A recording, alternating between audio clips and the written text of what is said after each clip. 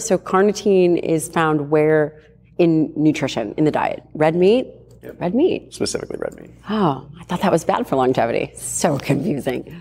And then what are the dosing? What is the dose of carnitine?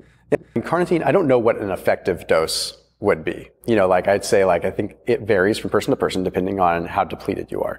So, you know, for me, you know, a couple grams, right? So it's like one of those things where I've known people that have taken copious amounts more, and I will say like the acetylcarnitine, that one is a little bit of a hoax.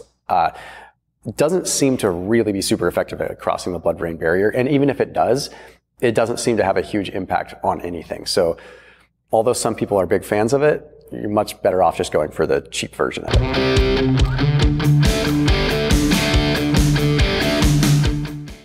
Thank you to Vivo Health for sponsoring this episode of the show. Listen, guys, I will never take a sponsor that I don't actually use myself. So I have to use their products, and Vivo Health I went after because I love Vivo Barefoot.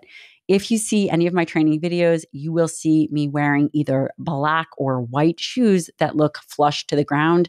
These are Vivo Barefoot shoes. I love these shoes because I feel as if when I am lifting and when I am doing sled pushes and plyometrics that my coach Carlos makes me do, I feel very stable. It is a shoe without a heel. I'm able to balance and really anchor to the ground. And whether I am inside or outside, these shoes, they just absolutely do it for me. I strongly suggest that you try Vivo Barefoot. Again, my favorite shoe in the longest time. And they're offering my listeners a 100-day trial on their footwear, which means they believe in it. You can purchase yours by going to their website, vivobarefoot.com/Dr. Lyon, or use the code Dr. Lyon for 15% off your first order. These shoes are made responsibly from recycled material, which I think is really important because we're not just contributing to landfills. You guys will absolutely be obsessed with this footwear. Head on over to vivobarefoot.com/Dr. Lyon and grab yours today.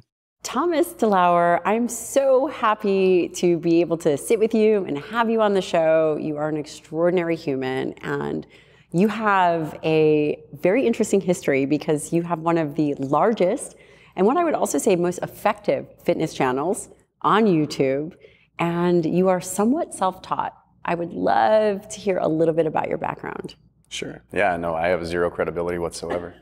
I mean, I've always been an N of one type of person, right? And a lot of my early content was really just my own self-experimentation. And I've always been pretty open about that. I just try different things and see what works for me, and then kind of validate it with what I can see in some research and kind of just try to gain my own understanding. But what happened is when I was in the biotech, kind of biomedical sales world, I learned how to articulate subject matter quite well, and I learned how to read a paper. And reading scientific literature is not as easy as people think, and I'm not a biostatistician. I don't know how to read the statistics portion, and that part can be difficult. But how to read a paper is something that I really wish more people would really learn. And I learned how to articulate it because when you're in sort of a sales role, you have to be able to articulate, and we were in the laboratory services world, so early salivary cortisol testing, stuff like that, and had to be able to kind of explain that stuff predominantly to fee-for-service physicians during that time. And with that, it was sort of trial by fire. I learned that what I was good at was dumbing things down. I always joke because I know you're a doctor. Dumbing things down for doctors. Thank you. We struggle, so I appreciate that. No, I do appreciate that. And there's nuance to that. But what I mean is we were in the business of giving doctors ancillary tools to kind of help their fee-for-service practices. And doctors are usually openly not very good with business. They're hey, my focus is on medicine, right? So being able to articulate to them how this is intriguing for a patient, or how this cool thing and how we could study this and how this could be advantageous for the patient, especially in a fee-for-service model where it really is about patient outcome, because they're not going to be coming back as a patient paying concierge fees if they're not getting the results that they want. So it's a little more results-oriented medicine. So I kind of learned, well, hey, I'm good at articulating this stuff. When I was in that world, or just prior to that world, I was a physician recruiter. So I've been in the healthcare world, both on the administrative side and the physician recruiting side, and then the biomed side for quite some time. I dropped out of college because I got accepted into Cal Poly. I went to Cal Poly, and I said, you know what, this is not for me. Like, I felt like it was just not. I wanted to get into business, honestly, and so I did. And so From an entrepreneurial perspective? Yeah. So I ended up, kind of taking what I had to do, which was a commission-only healthcare job. And then I realized, like, I saw really a kind of a flash of what I really wanted to do. Like, I really liked that. And I contemplated, like, do I go back to school and maybe actually just, like, become a doctor or something? Because this is fascinating. So I took, like, a serious liking to it. And then the medicine or the science? The science. Absolutely the science. Because, like, at the time I was working predominantly in, like, long-term acute care, so the LTAC world. And, there was, like, the administrative side that I really liked, but some of the people that I was recruiting, recruiting a lot of, like, directors of nursing and things like that. I just kind of took an interest there.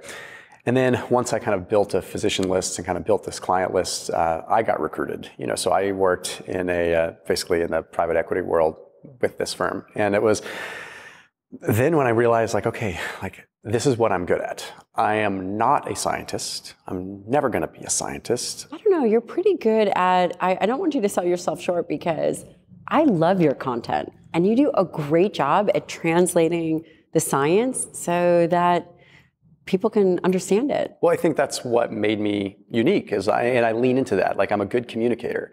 And I used to fight it. I used to be like, no, I've got to be an expert. I've got to be an expert. And then I realized, like, no, what I'm an expert in is being that translator, being an effective communicator, because that's what the scientific community doesn't really have. It's what they need. And, like, I pay attention to the nuance. I have my own biases and my own opinions and things that have worked for me. And I've, grown to maybe not put those things at the forefront of my content anymore, because my opinion is one thing, but I also like to, have some discipline with how I go about my content. But I just realized that I was really good at articulating complex subject matter, more so in a way that was effective, but even more so a way that got people excited. So as time went on, researchers would come to me because they'd be like, hey, like, you can get people excited about our research. Like, can you talk about this? I love that. And it kind of, so I just leaned into it. So I don't try to be something I'm not. I understand the biochemistry. I'm pretty confident in that. And I've got a repository of useless shit in my brain. Do you have a photographic memory? Tell the truth. It's got to be pretty close. Pretty good. I'm definitely a visual learner. Let's put it that way. Okay. And your content, again, is amazing. You talk a lot about fat loss. And I do want to know, and we're going to talk about all kinds of things. We're going to talk about taurine and blood flow restriction and things that you're excited about, because then the audience can be excited about it, and you're very good at the literature. But what they also care about is fat loss.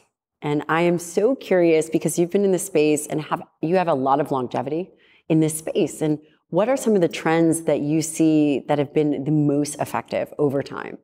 As far as fat loss is concerned, I've seen all kinds of different trends come and go. What is it, the shake and bake? Remember that? Oh yeah, totally, the shake weight. 100% that is the most effective way to lose fat. All right, podcast is over. Yeah, it's like, go out, like, Amazon's gonna sell out after this podcast. I would say, from a nutritional standpoint, I think when people started, man, that's a tough one to answer, because, like, I have lived in a little bit of an echo chamber for quite some time, right? So a lot of my content was kind of stemmed around lower carb ketogenic diet, intermittent fasting, all with giving thoughtful nods to caloric restriction being a fundamental piece of that. But in the echo chamber that I was living in, there was huge success happening there, right? Like, I was seeing it in almost myopically, like, why are people not talking about this more? It worked for me. It worked so well for people. It works so well for all these people that are watching my content.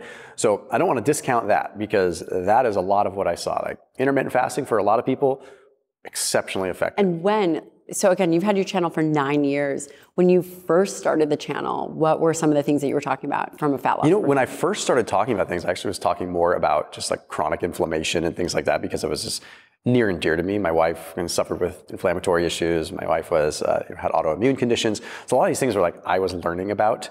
And I was very interested in that myself. And then a lot of things I was talking about was my own personal 100-pound weight loss. So I talked a lot about, like, what worked for me as far as a ketogenic diet, as far as intermittent fasting.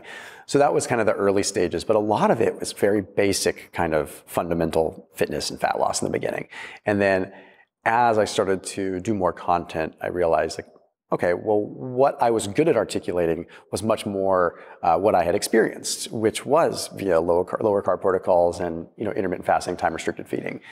So in the sphere of fat loss, like what I've seen be really effective now is people focusing a lot more on, like we talked about in another video, like moving more and eating more, higher amounts of protein, even higher fiber in conjunction with high protein, being extremely effective. A lot of people have had success by limiting carbohydrate consumption, not because carbohydrates are bad, but because such a vast majority of people are metabolically deranged to begin with, that they are in a category that reducing carbohydrates might be effective for them. So that can easily get misconstrued as, oh, Thomas thinks carbohydrates are bad. No, I think that there's a lot of people that have metabolic dysfunction that could probably stand to reduce carbohydrates. And there's good evidence to suggest that. We saw in some of the research that when you just reduce carbohydrates the average American is eating 300 grams of carbohydrates a day. It's ridiculous. Yeah. 300. If you reduce it to 130, then we see improvements in triglycerides in 2 weeks. So there is evidence to support reduction of carbohydrates. Yeah, and it's like, so I mean, although I've made enemies by being in that camp, I've also helped a lot of people and seen a lot of success with it. What would you say now in terms of fat loss? What are your top 3 to 5, as many tips as you'll give for the listener of how to, because by the way, you look great and you have maintained your physical fitness and your health for a long period of time. I never see you go and ebb and flow, right? You're not gaining weight and losing weight. You're very steady now. Yeah, no, I really, aim for that. And that's, I would say, maintaining leanness is a very high priority for me, along with maintaining muscle. It's like, those are like, as far as my personal life is concerned outside of my family, like those are the things I focus on and I like it and I enjoy it. I would say, for me, like one thing that we share sentiments on, protein, by all means, like that is my fundamental rule for fat loss. How much do you recommend? So for me, I go a little bit more than 1 gram per pound of body weight. Thank you to Air Doctor for sponsoring this episode of the show. When I had a large brick and mortar practice in New York City, I did everything right, but my environment was sick. This is one reason why I absolutely love Air Doctor, because you do need a doctor for the air. A lot of the air that we breathe, depending on where we are, is polluted. It was definitely in New York City. I didn't even realize it was one of the reasons why I was feeling sick. And indoor air quality is huge. And it can be even more polluted. It can be 2 to 5 times even more polluted than outdoor air, depending on your circulatory systems of air within that building. Air Doctor has done a fantastic job. I have been using them long before they came as sponsors to the show. You can get an Air Doctor yourself. Air Doctor comes with a 30-day breathe easy money back guarantee. So if you don't love it, just send it back for a refund minus shipping. Head to airdoctorpro.com and use the code Dr. Lyon. You'll receive up to $300 off air purifiers. This is exclusive to my podcast. You will also receive a free 3-year warranty on any unit, which is an additional $84 value. So go ahead over to Air Doctor, that's AIRDOCTOR pro.com and use the promo code Dr. Lyon. Great. Now that's pretty hefty, for a lot of people, right? Like if you're 300 pounds and you're 100 pounds overweight, then maybe that's not ideal for you. Maybe it's worth, in my opinion, getting a DEXA and seeing, maybe aiming for more of your lean body mass or something like that. But, for me, I find if I strive for a minimum 1 gram per pound of body weight, I'm feeling good. I feel like I'm in a good spot. And I feel like my strength is maintained and I feel like my body composition is where I want it. And most importantly, when I have those protein needs met, I don't feel like I'm indulging in other things. I don't feel like my cravings for carbohydrates aren't there. My cravings for higher fat, hyperpalatable foods just aren't there. The moment that protein is down, those cravings start to creep in. It never goes away. I was still a fat kid before, it's gonna come back, so it's like those cravings are just ingrained. And you lost 100 pounds. Yeah. You were actually overweight. I was very overweight. Gosh. And what does the evidence suggest? Because I know that you read, so I'm gonna put you on the spot because I know you read a ton of literature. When you've gone through the literature on dietary protein, where do you see it range in terms of optimizing body composition? Generally speaking, like, obviously we know the recommended allowance is like ridiculous, right? We're looking at 0.8 per kilogram. You know, I've seen it range from like 0.6 grams per pound of body weight all the way up to like 1.2, you know, in various studies.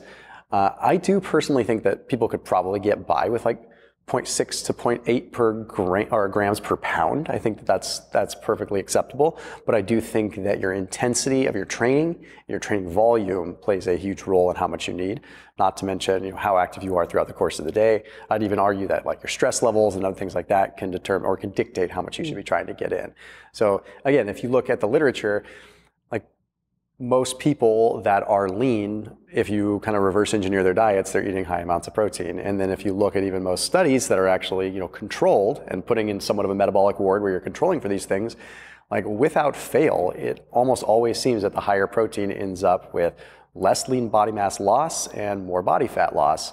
And the same is true for fiber, but not to the same degree as protein. So I've come to believe that like, okay, we have one camp that really like leans into fiber. And unfortunately, that camp that leans into fiber a lot of times likes to point the finger negatively at protein. Right. And then unfortunately, the protein category also negatively points at the fiber. And I'm like, hey guys, they both work on potentially different axes here. Let's just be friends. Like, they're both like acting like GLP-1 receptor agonists in some ways too. So like we're getting like kind of a serendipitous sort of semaglutide-like effect by eating fiber, but also by eating protein. So maybe both of those is great. So I eat a pretty high fiber, high protein diet. How do you define high fiber? Not ridiculously high. I eat probably 35 to 40 grams. Okay. Just higher than what most people eat.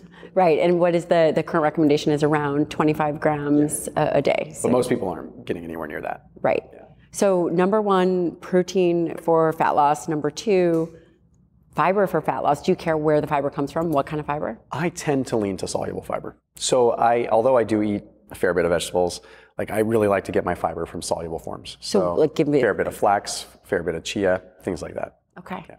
And then what are the other tips for fat loss?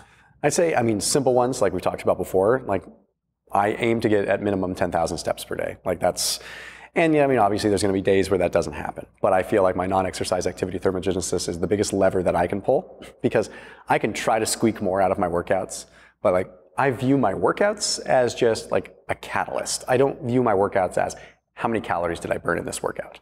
I know that it's splitting hairs. I know that like if I push it 10% harder in my workout, like if my workout is 300 calories, let's just say hypothetically, and I push it 10% harder, which is a lot, that's only deltaing me like 30 more calories. That just seems like an inappropriate use of energy.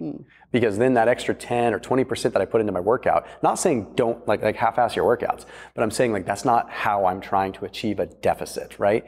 My deficit is going to be achieved via my non-exercise activity thermogenesis or nutritionally or whatever. My workouts are a catalyst. My workouts are the stimulus, and I've viewed it and I've changed my mind to view it that way over the last like 7 or 8 years, where it's like, no, these are dues that need to be paid. It's not about me putting myself in a deficit. It's about me triggering the hormonal and signaling device cascade that's going to happen throughout the rest of the day, activating and stimulating these myokines so that my nutrition can do the work. I love that. And then how do you think about your non-exercise activity thermogenesis for the listener who doesn't know what that is? Yeah, I mean, I put it in different categories for sure. I mean, there's the sort of passive non-exercise activity thermogenesis, which are just the things that you would never even be cognizant of. That's even things like fidgeting, like not that I consciously try to fidget more, but when you look at the literature on fidgeting, I think it's a 54% increase in metabolic rate if someone is sitting and fidgeting compared to lying down, right? So obviously it says, well, the person's lying down. Okay, well, there's still... You know that everybody listening has now just started to fidget. Right? It's nuts. But keep going, guys. Keep going. Get your reps in. And then going from standing or sitting to standing and fidgeting was like another significant increase. So the point is like, those are the things that sometimes are ingrained in us that we don't always realize. Like, there's always the kid in school that was kind of bouncing his leg a lot, right? And I was that kid. Me too. Yeah. And I'm still that kid. I mean, maybe that's just fundamentally who we are as people. Like, we're wired to be more like that. We're a little bit more sympathetic tone where we're just kind of that way. So those things are passive, where like you can't you can consciously change it, but you're probably not going to consciously change it unless you're like making a very concerted effort. Like it's something that's just like, you are a fidgeter. Like, but the point is that's one category of non-exercise activity thermogenesis. And then there's the more conscious forms, which is like, it's just your daily life, but being proactive on it. Like if I'm sitting on the couch and there's dishes to be done, I think about it as like, I'm gonna kill two birds with one stone. I'm gonna do those dishes. You may think it's just dishes. You're only gonna burn 50 calories doing that. Those little things stack up. Not to mention, I make my wife happy. Totally. Not to mention, like I'm doing something, I'm being productive, but I'm also getting a cardiometabolic effect. And I'm putting myself in a potential deficit. I'm moving, I'm using my muscle. As you mentioned in one of our videos, like simply just using your muscles a lot of times is a stimulus to at least prevent catabolism, you know, to a certain degree. So if, you know, putting some dishes away is at least utilizing my muscles enough to where I'm not just sitting on the couch wasting away completely. So those are the things that are more conscious. And then I might be like, oh, you know what? Yeah. So it encourages me to do chores around the house. It encourages me to park further away from the entrance to a grocery store, you name it. So we have the non-activity thermogenesis. Non-activity thermogenesis includes fidgeting, not consciously, movement of doing small tasks, and then walking or parking away. What else, and then I really love what you said about the exercise component, that's a catalyst. What else do you think is effective for fat loss? Yeah, I mean, if we kind of went into maybe a supplement category. Yeah, let's do it, because you love reviewing supplements. I cannot believe you were so knowledgeable on chlorogenic acid, and we don't have to talk about that, but I mean, it seems a very big interest. I mean, I'm like just a dork. I like this stuff, and like, you know, it doesn't mean I take all of them, but I enjoy talking about them. Like I would much rather, and let it be known, like I would much rather just get my supplements through my food. Like I don't take a lot of supplements. I take magnesium, I take caffeine, I, you know, rotate some other ones, fish oil, you know, quercetin. I kind of cycle certain ones in and out of my life. But as far as fat loss is concerned, caffeine, probably one of the most effective things that you can take. The timing of it matters. I mean, Tell me about the timing and the dosing. Well, I think with dosing, I want to say, I just read this, it's, is it 3 milligrams per kilogram is like the upper range? I think that's what it is. I think it's like 3 milligrams per kilogram of body weight. You know, caffeine is like kind of where the line of diminishing return kind of starts. And we've all felt that line of diminishing return where it's like, yeah, where like mentally, but also even from like a fat loss perspective. And arguably caffeine, it was interesting because I read a paper and did a video on this as well. Caffeine mobilizes fat, right? So in theory, you're like, okay, great, it's increasing fat loss. But if you're not actually triggering oxidation, then that mobilization does you no good. So you can't just like sit on the couch and like drink coffee and hope that you're gonna get fat loss. You need to execute upon it, right? It's just like being in a sauna. Like it's kind of interesting, a sauna can actually mobilize lipids. But then if you like go exercise after sauna utilization, then maybe you've already done part of the work. Maybe they're mobilized and you could oxidize them easier. But the same conversation is a little bit more clear with caffeine. It's like if you're mobilizing fatty acids and then you go and oxidize them, that's when caffeine has a true fat burning effect. And the activation of cyclic adenosine monophosphate as sort of a secondary messenger, right? So like cyclic adenosine monophosphate, very fundamental part of you know, just energy manufacturing. But like if you are exercising and you've activated AMPK and you're creating more ATP, as a secondary messenger, independent of ATP, cyclic adenosine monophosphate becomes sort of a signaling messenger to signal all these other things that happen that say, hey, we're in a deficit, we're using energy, we need to go downstream and signal all this to happen. And caffeine kind of activates that more. So in essence, it makes your exercise have a stronger effect as far as signaling processes are concerned, which can have a huge effect in a lot of different categories, but particularly for fat loss. Anything else that you're super excited about? Fat loss. Yeah. Okay, specifically for fat loss, carnitine I think is a really underrated thing. You do? Tell me. Okay, so here's the deal with carnitine. Yeah, so I have to explain what it is. Okay, so carnitine is a very important amino acid that is used for building these transport vehicles, right? So carnitine palmitoyltransferase 1 specifically, which shuttles fat into a mitochondria. And by the way, leucine activates that. Interesting, I did not know that. So obviously they're dependent with each other, right? So carnitine is fascinating to me. The reason it's fascinating is because as someone that's spent a lot of years just studying fatty acid metabolism and understanding that piece, as someone that was heavily into a ketogenic diet and just really into that world, I always found it kind of fascinating. And a lot of the people online kind of tout the research that says like, okay, well, carnitine, like our body creates it, like you don't need it, it's not a big deal, you're getting enough from the diet. However, the literature suggests that like you can deplete 75 to 80% of your carnitine stores in one workout. That's hard. Like, so 75% VO2 max, I think it's sustained for like 45 to 60 minutes, can deplete your carnitine stores by up to 80%. So if you're not eating a lot of red meat and you're not eating good high value proteins, you're gonna be deficient in that. And if you are training aggressively, you're gonna be even more deficient in that. So especially true. So carnitine, if you're eating like a perfect diet, it may not be important to supplement with it. But there's a reason why it becomes such an important tool when it comes down to not necessarily fat loss, but indirectly fat loss, at least fatty acid metabolism and transport. So like without CPT1, like fats aren't getting into the mitochondria. And that is problematic for fat loss, body composition, but it's also problematic for just the downstream, like even the gene expression that occurs as a result of that. Like the more fats that are coming into the mitochondria, the more sort of marinating in fats your cells end up developing, and you have more gene transcription that's occurring, gene expression specifically like PGC1A, so more mitochondrial biogenesis. It's like this entire downstream pathway that paves the way for longevity, paves the way for strength, paves the way for endurance, not to mention fun side effect, fat loss. I love that. And so carnitine is found where in nutrition, in the diet? Red meat? Yep. Red meat. Specifically red meat. Oh, I thought that was bad for longevity. So confusing. And then what are the dosing? What is the dose of carnitine? Yeah, I mean, carnitine, I don't know what an effective dose would be. You know, like I'd say, like I think it varies from person to person depending on how depleted you are. So, you know, for me, you know, a couple grams. Right, so it's like one of those things where I've known people that have taken copious amounts more, and I will say like the acetylcarnitine, that one is a little bit of a hoax. Doesn't seem to really be super effective at crossing the blood-brain barrier, and even if it does, it doesn't seem to have a huge impact on anything. So although some people are big fans of it, you're much better off just going for the cheap version of it. Okay.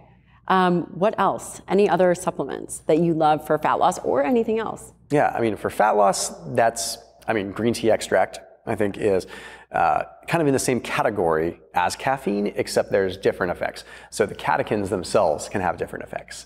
Catechins like epicatechin or like epicatechin 3-galate, which is just EGCG. Yep. These catechins have different effects in the body. There's different sort of frequencies, not the word, but basically there's different peaks and valleys with catechins. Catechins are kind of a complicated mechanism or molecule. So how they work on fat loss is like a little bit different than say how caffeine does. So like with EGCG or green tea extract, you're getting sort of a double whammy of caffeine and these catechins that have proven effects from both a thermogenic side, but also like indirect mechanisms. So I think that's a really big one too, but I usually just get that by drinking green tea. I don't specifically take a green tea extract. Do you think that there's different dosages of catechins and epicatechins in the green tea? Is there a specific one that you like? Yeah, there definitely are, like specifically like catechins in like jasmine tea are supposed to be, you know, very high. And then you've got different catechins in like oolong tea that are completely different. So that is a world that's, first of all, beyond my pay grade, but second of all, beyond a lot of people's pay grade, like trying to understand, like if you were to just like Google like catechins, peaks and valleys, there are how they react and how like a catechin is formed. Basically, they classify it by these like peaks and valleys, and it's exceptionally complicated, but it just leads me to believe that there's a lot that needs to be discovered there, and how it impacts adrenaline and noradrenaline and all these things. Plus the impact with like green tea or green tea extract, or at least with green tea specifically, is you have theanine in it as well, which is kind of cool because that can help you with your tolerance to caffeine. So you're going to get sort of a more sustained, or not sustained, but a repeat effect from caffeine without sort of that diminishing effect that comes from tolerance. So what is theanine, and is it in all teas? Thank you to Timeline Nutrition for sponsoring this episode of the show. You guys have heard me talk about MitoPure, a supplement that I wish that I had invented. It is made of urolithin A in part. And what is MitoPure? MitoPure helps our mitochondria produce energy, which as we age, sometimes our mitochondria becomes less efficient, less robust. We really struggle with energy, just how we feel, which is one reason why I really strongly believe in MitoPure. Because if you care about living a muscle-centric lifestyle, being forever strong, then you must care about your mitochondria. One of the most effective ways to do that, aside from exercise and keeping your body composition and body fat in a reasonable range, is supplementation. And the way to do that, in my opinion, is MitoPure. Timeline is offering my community 10% off their first order of MitoPure. You can go to timelinenutrition.com/Dr. Lyon and use the code Dr. Lyon. You'll get 10% off your order. That's timelinenutrition.com/Dr. Lyon. I recommend trying the starter pack with all 3 formats. That's a good question if it's in all teas. I don't know if it's in all teas. It's a good question. I know it's in green teas. Okay. So really good question. As far as theanine, I look at it mainly as, so it can occupy a similar receptor as caffeine. So in sense, like it can sort of delay some of the absorption or delay some of the adenosine binding. And with that, it can make it so that there's a supplement that's out there, Dr., or it's not doctor. Is he doctor? Yeah, Sean Wells, he's a doctor. He's like worked for Compound Solutions for years, and he created Theacrine, which is essentially like caffeine and theanine in a combined form, because they really do sort of, in a way, oppose each other, but they're also very synergistic. Caffeine or theanine is an extremely powerful vasodilator too. So like theanine is really good for sleep in a different category because you have this massive vasodilation and it allows for the cooling of your core because you're getting more blood out to the extremities, and that allows your core to cool, which is really good for sleep because as your temperature goes down, melatonin levels increase because that's one of the axes in which that pays attention to. So with caffeine, when you have a vasoconstrictor, which is caffeine, and you take a vasodilator that works upon a different axis, you retain the benefits of caffeine with less vasoconstriction. So think about caffeine mobilizing fats, but the downside is you have a little bit of restriction of blood flow. So the fats maybe aren't mobilizing, you're not getting that sort of that cell volumization that you would get. But with theanine, you kind of open that up a little bit more. So you get a little more blood flow, a little bit more circulation of the caffeine, and potentially more circulation of the lipids. So moving on from fat loss, unless you have other strategies like cold plunge. Have you been into cold plunge at all? I did a video yesterday talking about how cold plunging is not for fat loss. I talked about how amazing. I like cold plunging. I think it feels great. Do you feel like there's evidence to support it?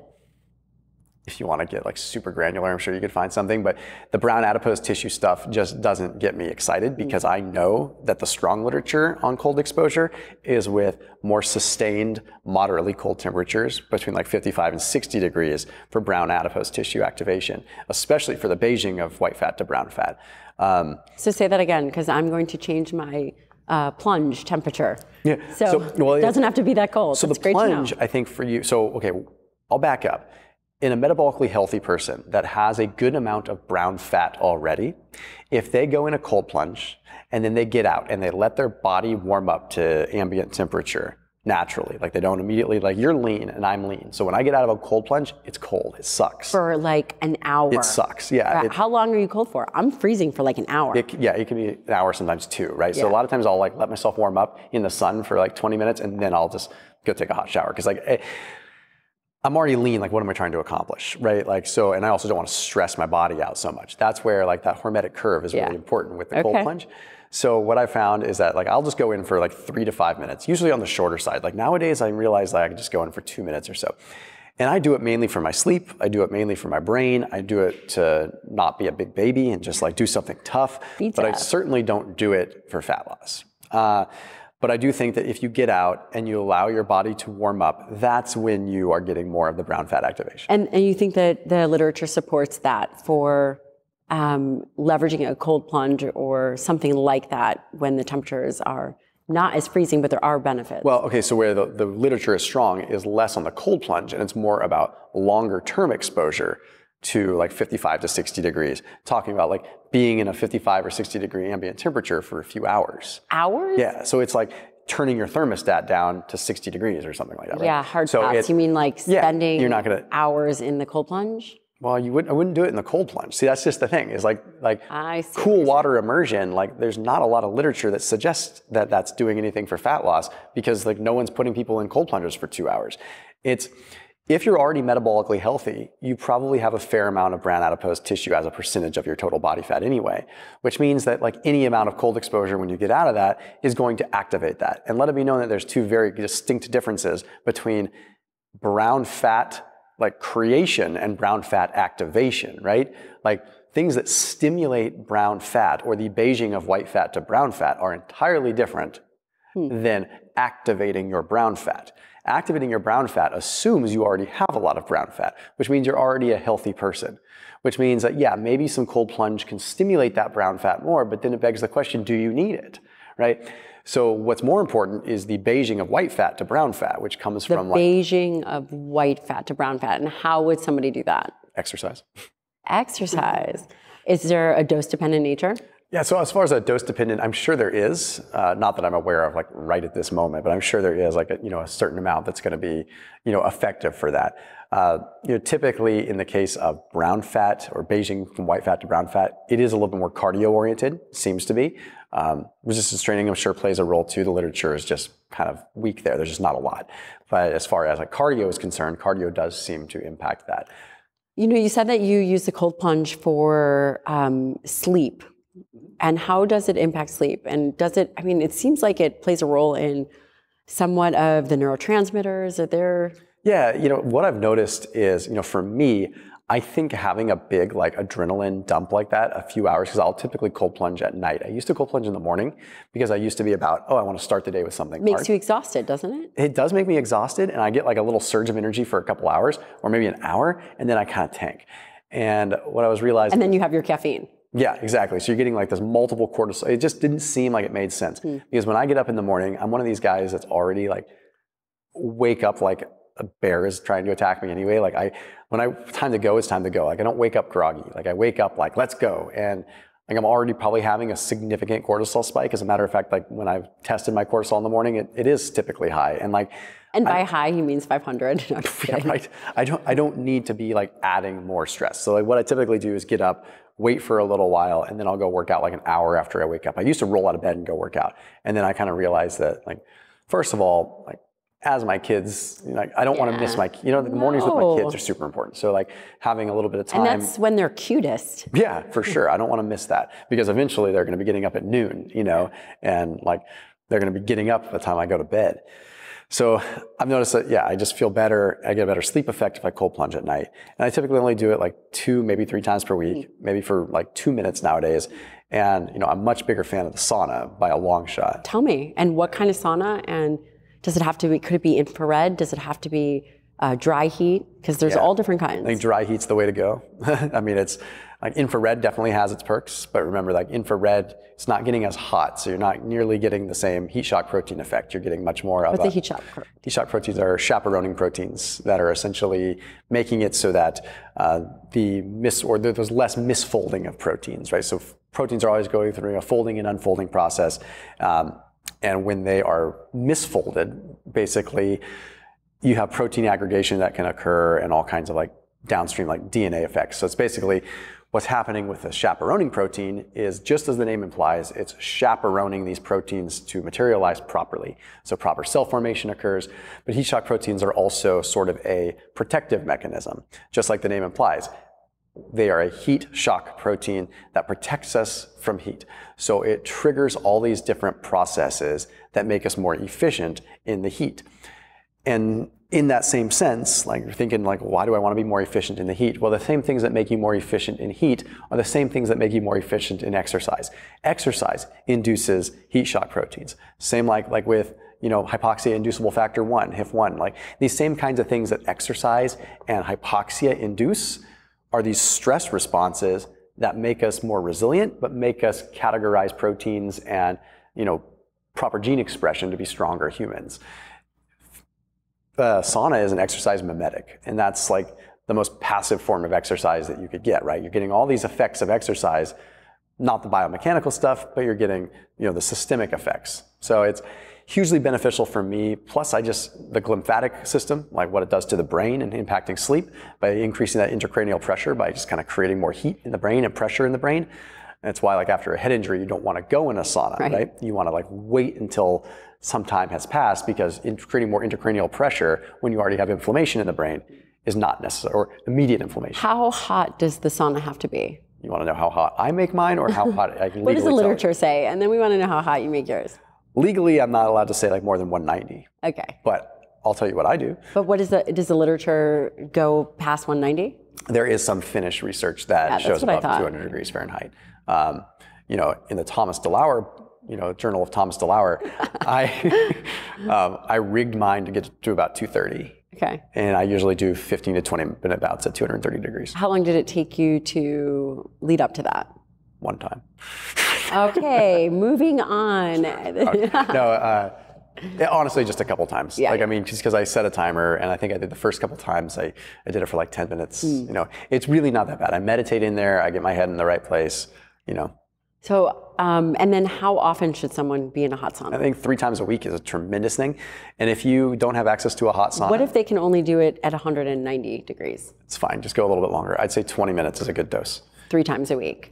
And then do you shower right after with charcoal soap, or is there some kind of something that you do? I use charcoal soap anyway, so it doesn't have anything to do with just the sauna.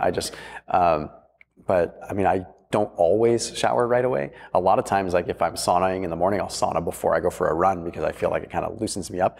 I feel like I gain a little. It's indirectly backed up by literature, but not directly like, hey, sit in a sauna and then go exercise. If you add up the mechanistic nature of what's happening in a sauna, it actually kind of makes some sense to sit in a sauna and then go for a little run. Like, it almost like wakes me up. However, from a growth hormone standpoint and a recovery standpoint, it makes more sense to get in a sauna after your exercise. What about from a hypertrophy standpoint? Does it augment hypertrophy, or does it diminish any kind of gains? There's some literature that suggests that, yeah, in a positive way, it augments hypertrophy. So it's the same thing, like heat shock proteins can have a positive impact on muscle protein synthesis as well. And there's some evidence that suggests that it helps with the fusion of satellite cells. So the cells that are essentially, well, you're familiar in this way. No, the listener wants to know. I mean, a basic way to put it, I'm not a super expert in this, but I always kind of like describe a satellite cell in a very simple way, saying like, think of a satellite cell as a satellite that's like floating over the muscle, okay? And then like this satellite, or a UFO that's like floating over the muscle, and then all of a sudden it like beams down, it's beamed to the muscle, okay? And then like it can kind of grow from there. And that's kind of how, in a very simple way, like muscle growth is kind of happening. You have these satellite cells, and then you like fuse to the satellite cells. Again, I'm not an expert there, but I know enough to kind of be dangerous. So that's what can happen. Is maybe it has to do with the heat and the pliability. Like maybe satellite cells can fuse better. Maybe it has more to do with like stem cell proliferation there. But there's some newer evidence. It's not super strong yet. And then I know that we want to talk about taurine, because I think you're pretty excited about taurine lately. That's awesome. Yeah. Okay, so tell us what taurine is. Why should we use it? Just lay it out. Yeah, it's a sulfur amino acid. So it's something that we get from, you guessed it, meat. The rarer, the better. When you cook meat, it does break down the taurine. I did not know that. Yeah, so with... And say what you want about Paul Saladino, he did point me to that research, which I thought was interesting, that as you heat red meat, it does degrade the taurine by about 50%. So the rarer, the better. So it's like with red meat specifically. I never eat rare red meat. You don't? Never. Oh, see, I'm way too concerned about gastrointestinal health. Yeah, well, knowing what I know from you now, You're never eating rare, so you have to double your consumption of meat, that's all, to get your taurine. That's a good day for me. Yes. It's just expensive. Yeah. But so taurine is fascinating to me because it has a dual effect, and like I'm just a performance nerd, right? Like I've realized in what I do that I shouldn't be necessarily talking about public health and things like that, because I'm not a clinician, I don't have that background. But what I can talk about is performance. And what I really like to lean into is performance, because I'm obsessed with it. And taurine as a performance enhancer, I would probably go on record and say it's like probably the most underrated performance enhancer that's out there. And like Red Bull had it right originally, minus the sugar, with the caffeine and the taurine. Like they had a high amount of taurine in that crap. And how much taurine, do you know how much taurine one could get from a steak versus a supplement? How much taurine I are we think you can talking get about a gram from a good steak, right? So it's, and I might be wrong on that, but I think that's about average. You know, like a good 8 to 12 ounce steak, you can like look in the 1 gram ballpark. And I believe there's certain cuts that have more.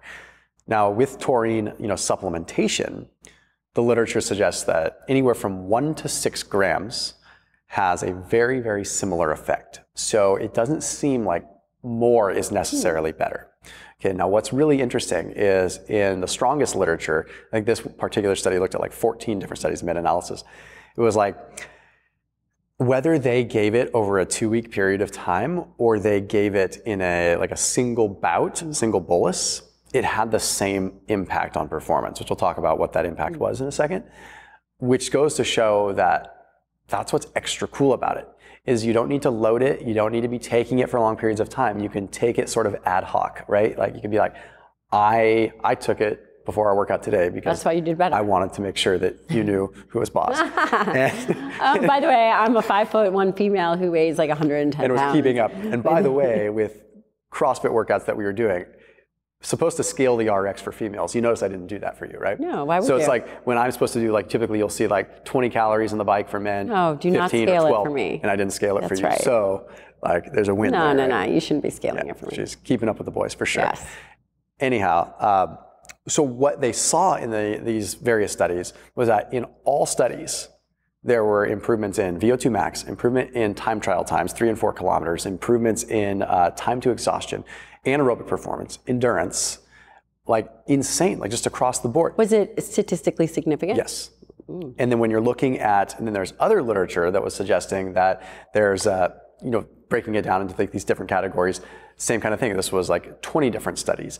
And again, you're looking at the same kind of thing, like ranging from 10 minutes prior to exercise to 2 minutes before, or 10 minutes prior to exercise to 2 hours before exercise. So what's interesting with taurine is that it acts in sort of a dual sense. It's an antioxidant.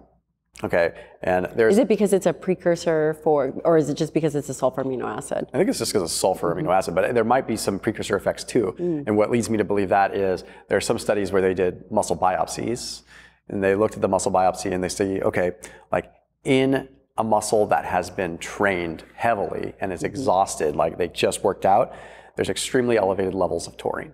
Oh, interesting. Which indicates that there's probably some kind of antioxidant effect there, or there's going to be some like precursor effect, like it's doing something that we don't know, right? Like maybe there's other compounds we haven't even figured out yet that taurine is a precursor to.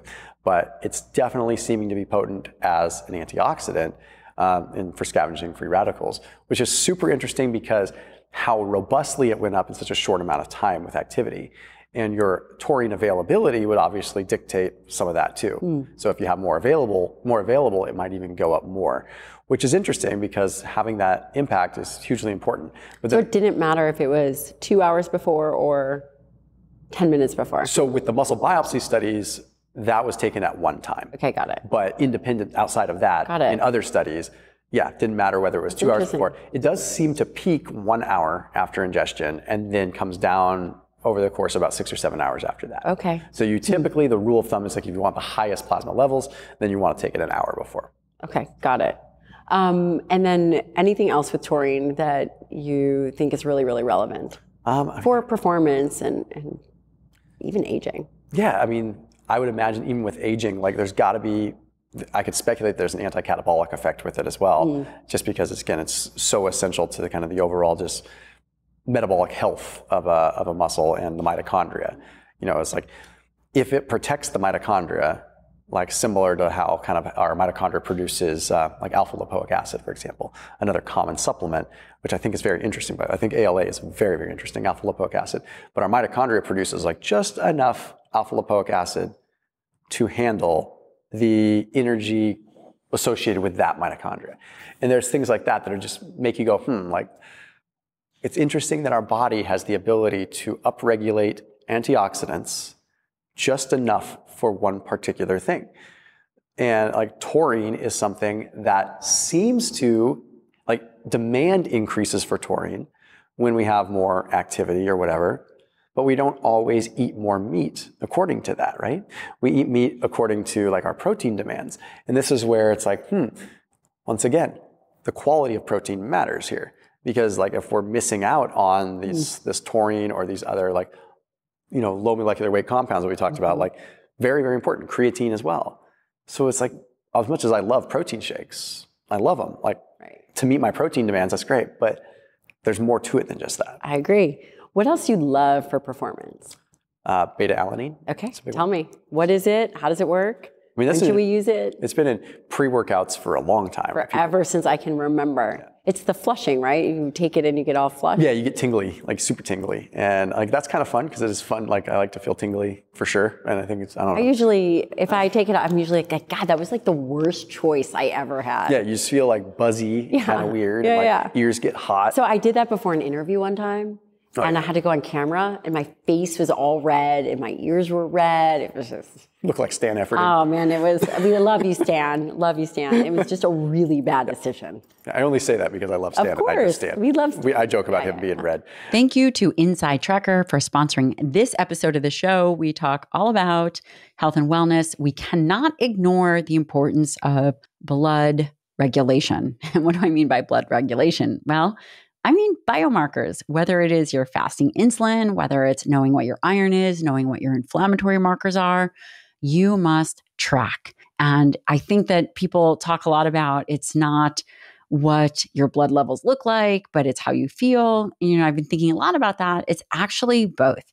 You have to feel great, but your blood markers also have to be within a certain parameter. For example, your inflammatory markers or your blood glucose or your insulin.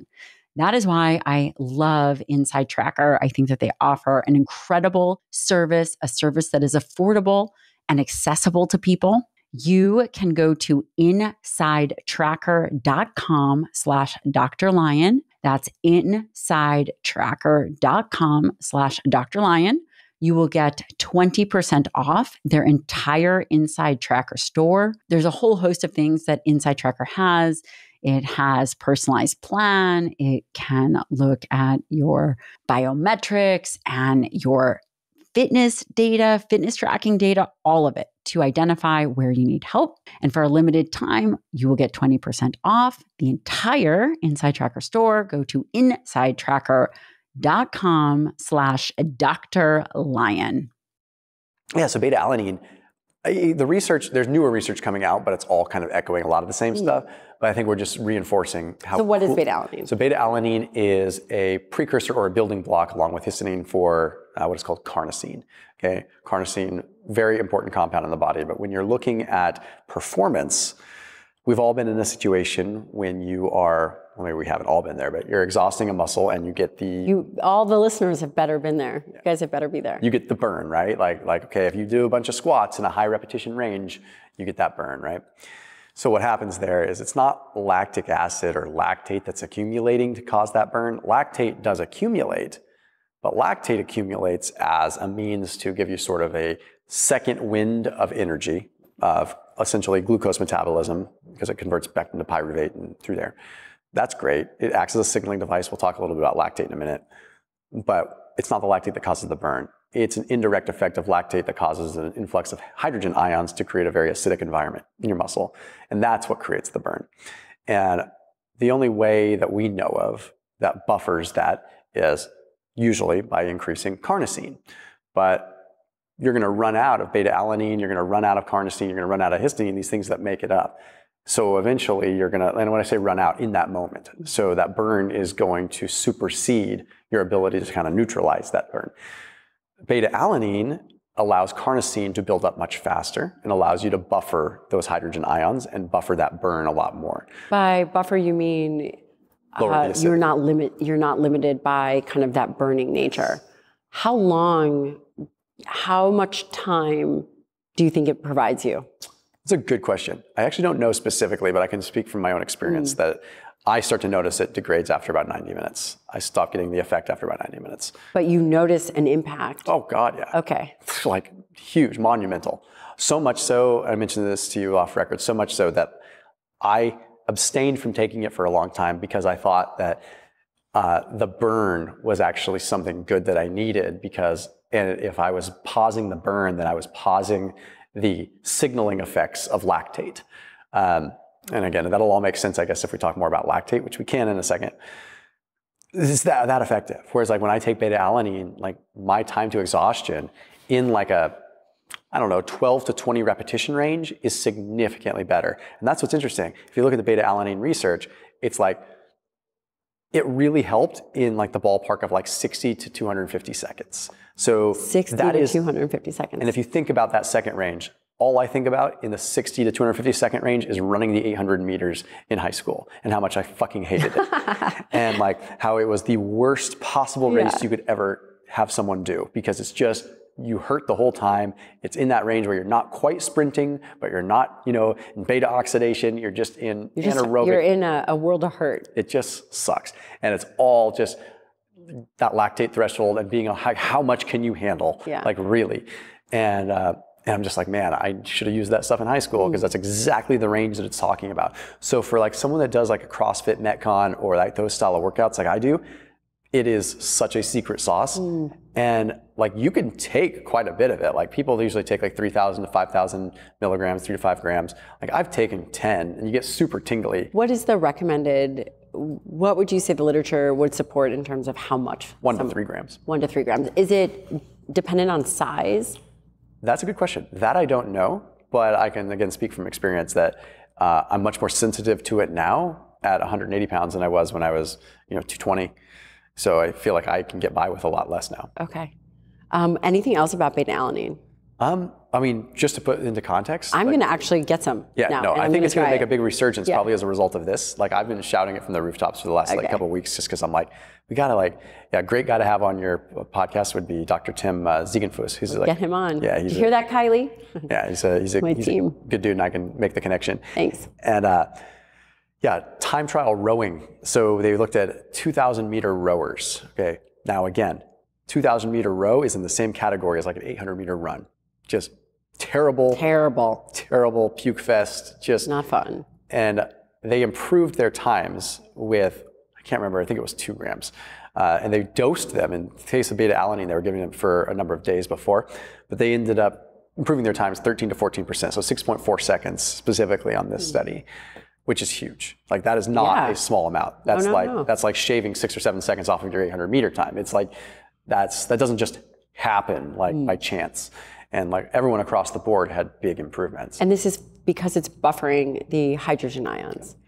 Let me ask you a question, because I think there's some myth around this, bicarb. People will say, I don't know, my muscles are burning, I should take bicarb. Yeah. Well, I don't think it translates, like, first of all, like once it gets through the gastrointestinal. I just wanted to hear you say it. I don't think it works like that. Yeah, it doesn't work quite like that. It doesn't work that way, but for some reason, people are still recommending. The reason that hydrogen, the acidic environment, disrupts your energy is not because of the burn. What happens is when you have such an acidic environment, it freezes glucose uptake. So at a very small, like microscopic level, so to speak, like it's not because you can't endure the burn. Like there's a lot of people out there that could endure the burn, but eventually your muscles will seize because you just can't, you no longer can take up glucose. So it's like, it's just standing in the way of that. It becomes so acidic that the cells can no longer take up glucose, and anaerobic glycolysis can no longer occur. So I mean, with like beta-alanine, it all kind of like comes into this like lactate discussion, which is quite interesting. Oh, tell me about it. All right, so with lactate, I got obsessed with lactate for a little while because even Peter Attia like measures his like blood lactate levels. Like what is lactate? So lactate is like essentially I think of it more as a signaling device, but what it is it's a byproduct that forms as a result of anaerobic glycolysis, right? So like you have this compound lactate that forms, and we are still investigating and trying to understand everything that it does, okay? But lactate is something that sends all these signals to range from like expressing genes to help recovery, to help increase performance. It's essentially the byproduct of exercise that allows us to get stronger in a lot of ways at a cellular sort of molecular level. Now, what's kind of interesting about lactate is that it's got a number of different properties. It doesn't just act as a signaling device. It's also sort of our emergency fuel reserve, right? So like if you are taxed all the way, your lactate, people think lactate and lactic acid are the same. That's just a dissociated form. and it doesn't like really mean much other than the fact that like they're involved with each other, but they're not the same thing. So it's not the lactate that's giving you the burn. Okay, the lactate is sort of a rite of passage. It's a good thing. And the more resilient you are to lactate, the more lactate that you can accumulate before you actually have a problem, the better you can perform, because that lactate is like a perpetual motion device. It creates more like energy for your cell to use. You can use lactate as energy. So we want lactate. The idea Lactate is a good thing. The idea of building up lactate as a negative is not true. Correct. Yeah, it's the hydrogen ions, the acidic environment, that is the bad thing. Lactate just seems to happen at the same time, and they're linked, and they may be correlated with each other. They probably are. But it could also, for all I know, like they could just rise at the same time, right? But there seems to be pretty strong correlation. What's interesting about lactate is that it increases BDNF, so it communicates with the brain. Okay, So lactate in the skeletal muscle increases BDNF in the brain? That's interesting. So, and a lot of it, again, it has to do with what's called HIF1, so hypoxia-inducible factor 1, which is a really fascinating compound that's, again, like once this is activated, it's very similar to like a heat shock protein. So HSP70 versus like HIF1, a lot of them like happen together. Like HIF1 is going to trigger all these metabolic changes to make you more adaptable, or how do I say this? I guess more adapted to being in a hypoxic situation. So hypoxia being the lack of oxygen, right? So when you are training anaerobically, you're in a lack of oxygen, right? So lactate is not going to accumulate in like a low beta oxidation state. So if I went out for a really slow run or a walk, I'm not gonna have a lactic acid burn or hydrogen ion burn or lactate accumulation, because I'm not training in a sense without oxygen. So you're only achieving this in a hypoxic state. Okay, now hypoxia, we know from lots of literature, is very good for a lot of things. It's also bad for a lot of things if it goes too far, right? Like you never want your brain to go hypoxic, right? You don't want to hold your breath and just go hypoxic, right? No, that's a terrible idea. But you want to be able to, in a controlled setting, trigger hypoxia so that your body can adapt to become more efficient at utilizing oxygen, but also become more efficient at utilizing lactate and these other alternative substrates. Because just like any adaptation that's going to occur, you're going to get better at anaerobic glycolysis. But what's signaling you to get better? It's not just mechanical overload. You know, the whole like sliding filament theory and stuff like that, it's cute, but I don't think that's all of it, right? Like, I just don't think that like building muscle is a result of, oh, I tore my muscle and now it's rebuilding. Like that's really great to teach teenagers about the benefits of working out. But it's not necessarily all how the world works. There's a lot of metabolic things that are happening, as you well know. And lactate is at the forefront of much of that, at least in my eyes, because the downstream effects of lactate are so good for our metabolism, gene expression of so many different things that are related to other transcription factors like PPAR alpha or other things that get expressed like PGC1A, which triggers more mitochondrial biogenesis. Again, making you better not only at your athletics, but also long term. So it's a rite of passage to be able to accumulate lactate and deal with it. It's like, not only is that a rite of passage from a performance standpoint, but the benefits reign into your daily life and your longevity. So do you think there's any benefit from measuring blood lactate threshold? I think for someone that's performance minded, it can tell you a lot about like really appropriate training ranges. What's the name of that Scandinavian sprinter? What's his name? I can't remember his name. All I watch is Frozen, so I have no idea. Well, it's Scandinavian, so we're part of the way there. Okay.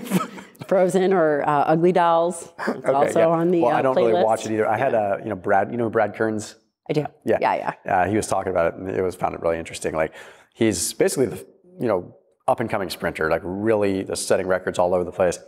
Like during his workouts, they're like stopping and measuring his lactate and being like, okay, time to end today's session.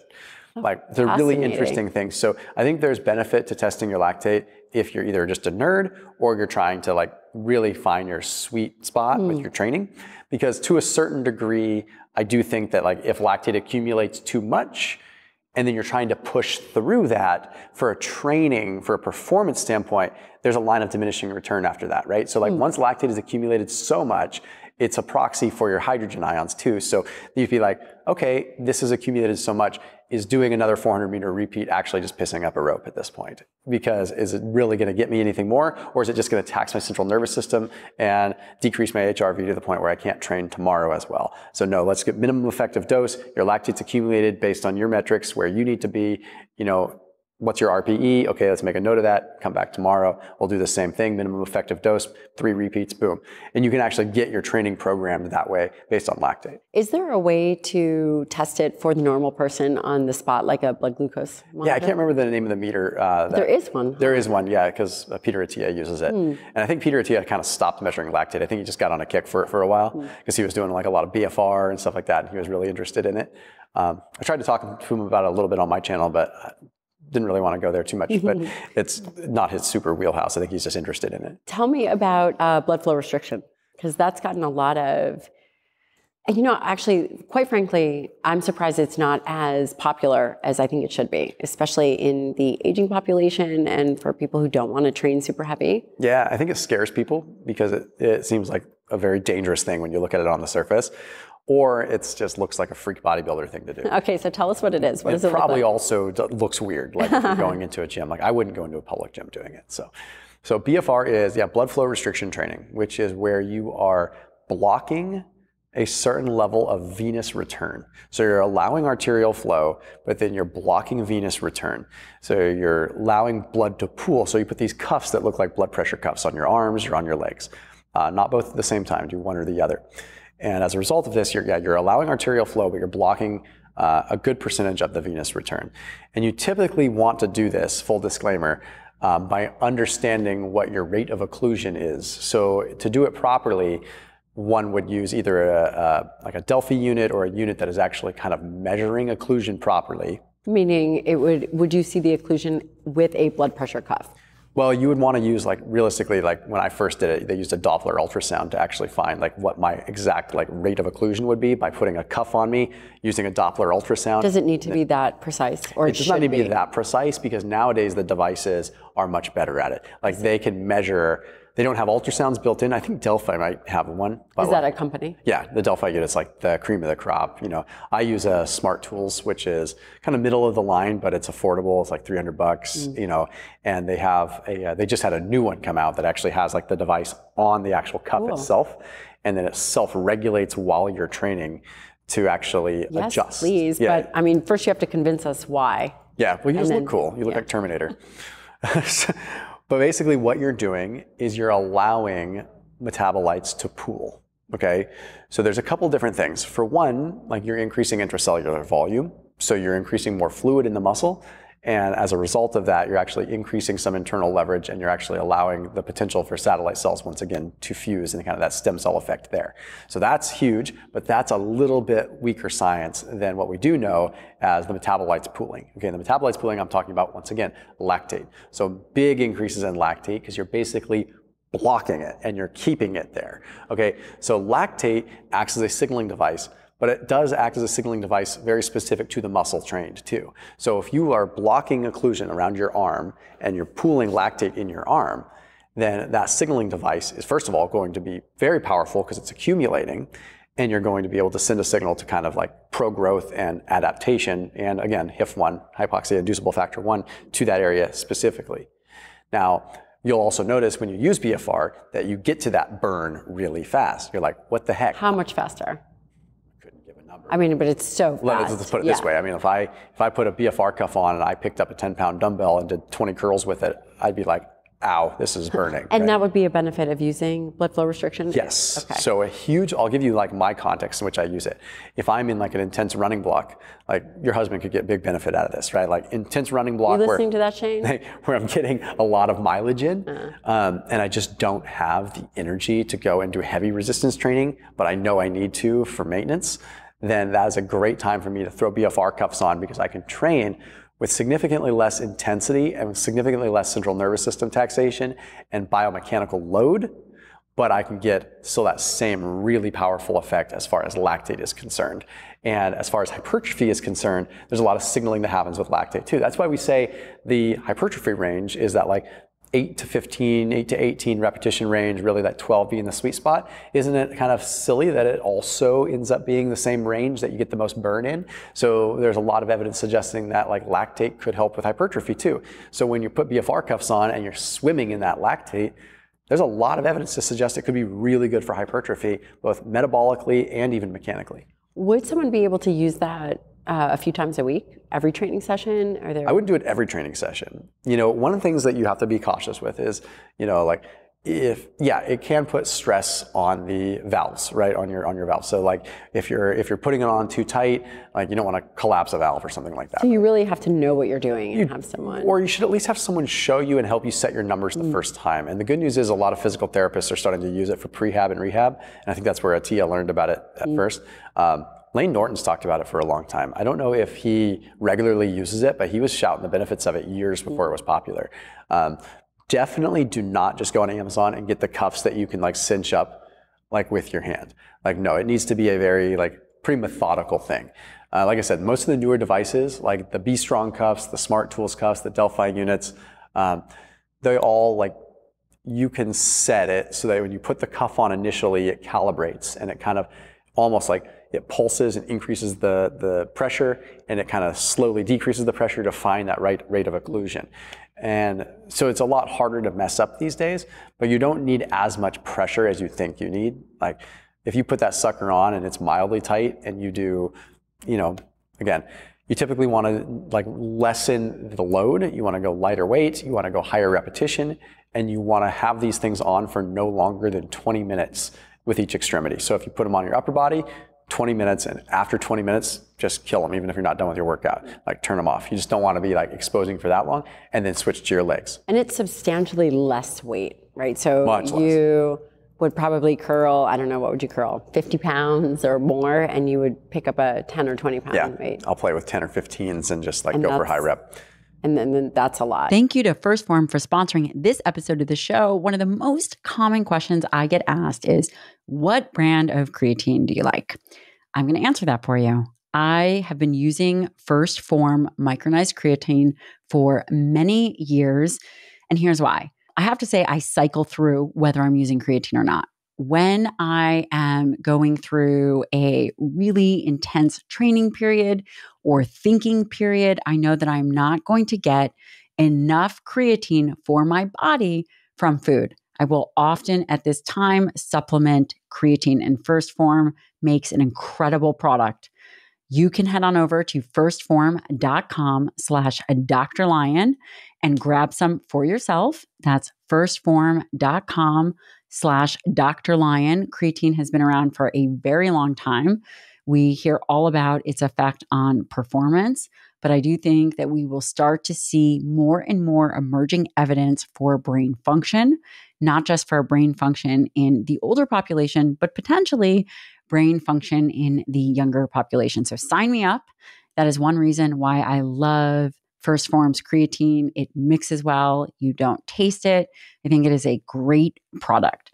You can get yours at First Form. That's 1stphorm.com/Dr. Lyon. And you can grab yours today. That's firstform.com/Dr. Lyon. In terms of performance, you think that that's a way to go? Once a week, does it matter? How often would you use it? Yeah, I would say so. It's a part of my life at least once or twice a week. Okay, that's a lot, actually. And is there no other workout that day? No, depends. Like sometimes it will be a workout. Like a lot of times I do it on my filming days because I feel like I don't want to like totally tax myself like before filming a long day. But I also know that lactate has a big effect on BDNF. So I also want that little like brain boost that I get. And again, it could be placebo affecting myself, but I feel like I feel really sharp after I do it. So yeah, sometimes it'll be the only thing I do that day. Some days it'll be in tandem with like my longer running days. Okay, and how many miles are you putting in a week? Right now, it's a lot less. Right now, it's probably only 20, but like even just a few weeks ago, I was up to 50. So that makes me cry. Yeah. And then, you know, years ago, I was close to 100. So it was that makes me not just cry and makes me cry and throw up all at the same time. Yeah, I go back and forth. Like I love running. It's fun. I get enjoyment out of it. But I also have to be careful because like I'm a bigger dude. Yeah. That's a lot of biomechanical stress. So I agree. So I try to and I learned to run. I ran my first marathon when I was 11, and I learned to run as a heel striker, and it's a very hard habit to break. And now but that was not a huge problem when I was 130 pounds as a runner, right? At 180, 185 pounds, also being stiff from lifting so much, and stuff, heel striking is not a good way to go. So I'm trying to retrain myself to land on the midfoot, but you can't undo 35 years. You know what I mean? Yeah. So you can't just undo that. And I don't know if I'll be able to retrain myself to run in a different gait altogether without some serious intervention. So I have to check myself. So I try to do more Peloton and things like that, just to which I know Shane is into now. Yep, we'll all do it together. That'll be at fun. Each other. Yep. Get competitive. I'll win. Thomas DeLauer, thank you so much for coming on the show. I think that this was really interesting. We talked about you, which I love hearing your backstory. We talked about fat loss. We talked about taurine. We talked about beta-alanine, which everyone is going to try, and blood flow restriction. And I just think that you are the best. And I am so happy I get to share you with my audience. Thank you. It's been a pleasure. And thanks for coming on my channel as well. Thanks for having me. Speaking of which, where can people find you? Yeah. I usually say it's more where can people avoid me? Because I tend to pop up everywhere. Most important thing is I'm not V-Shred, even though we're both very similar looking. I'm not V-Shred. So you can find me on YouTube, but I'm not the guy that's eating pizza on ads on YouTube. That's V-Shred. Otherwise, just type in my name, Thomas DeLauer, on YouTube. You'll find all my content there. Instagram, Thomas DeLauer, thomasdelauer.com. Amazing. Thank you so much. You bet. Thank you.